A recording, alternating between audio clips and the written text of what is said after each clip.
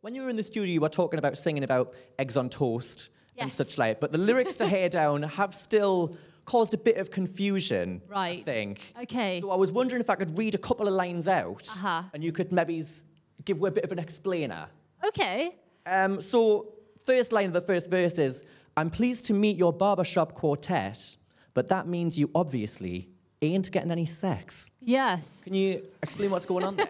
What, you don't know what I mean? Well, I mean, the thing is, I've just been with so many barbershop quartets in my life that for me, it's so confusing. Okay, we wanted to come out with something straight away different in the first verse, just not lyrics that you've heard before. And no offense to barbershop quartets, but, you know, often they're kind of dorky. So it's You're a going to bit... get trolled from the barbershop quartets now. Who doesn't love a dork, though? Well, fair. Geek chic, hello. So it was just a bit of a joke about, kind of a bit dorky, clearly not getting any. So it's a bit of a joke, but very light-hearted. Okay.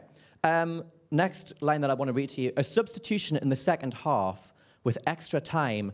I'm taking the last laugh. Now, this might surprise you all, but my sports knowledge is fairly limited, so you might have to explain that one to me as well. Okay, so the second verse is all a play on basically like football. You're saying like I've made a substitution, so you're out with the old, in with the new. A bit like the substitution in football.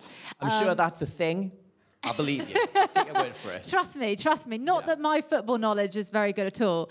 But so it's basically just saying, listen, mate, you've been replaced, and now I'm with the new one, and we're getting it on in extra time. So yeah, deal with it. And the final one I want to ask you is, gonna let my hair down, I just want to dance now. Gonna let my hair down. Is it true that you're going to let your hair down?